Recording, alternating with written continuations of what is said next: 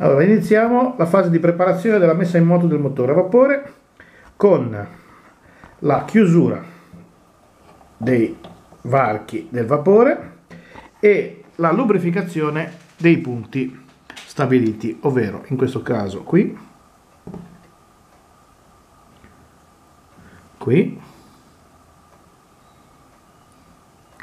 questo punto e per maggior anche c'è ancora questi due punti qua da dare, qui, poi sul cassetto in entrata e sul cassetto in uscita. Ecco, in questo momento il motore è pronto per il funzionamento. L'altra operazione da effettuare è il caricamento della caldaia con l'acqua. In questo caso usiamo dell'acqua demineralizzata, la stessa che si adopera all'interno dei comuni ferri da stiro. Adesso si apre la valvola che fa da tappo, questa è la valvola molla che fa da tappo, la mettiamo qui e prendiamo l'imbuto di caricamento per l'acqua di funzionamento del generatore.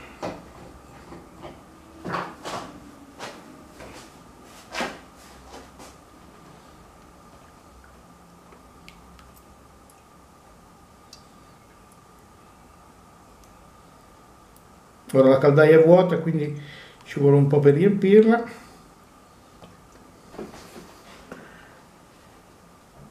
L'imbutino è molto piccolo perché il varco di accesso è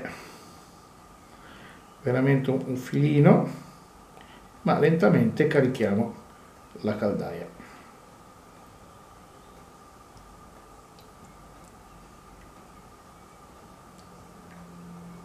Si dovrebbe già cominciare a vedere il livello che sale, infatti sta arrivando.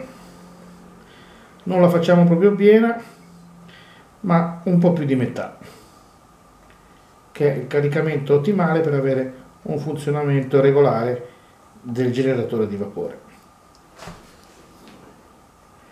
Siamo circa a metà.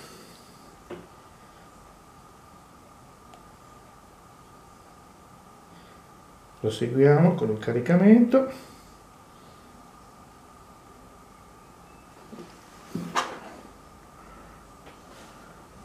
Un po' sopra la metà. Diamo ancora qualche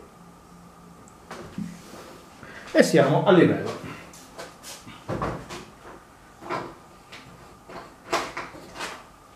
Allora, a questo punto, come si vede, il livello,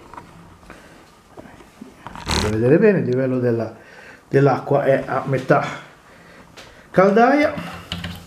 Togliamo l'imbuto di caricamento, inseriamo la valvola, stringiamo adeguatamente e adesso carichiamo il focolare con del combustibile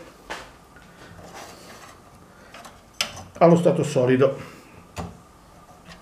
Ora qui bisogna vedere se c'entri bene, se ancora un po', ne mettiamo così e adesso iniziamo l'accensione del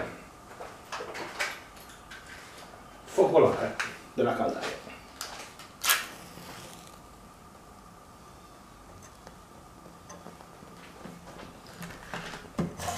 Ha preso e inizia la fase di riscaldamento. C'è un po' emissione di fumo, però il focolare sta bruciando. Tra poco il nostro generatore di vapore comincerà a produrre e vedremo il funzionamento del motore.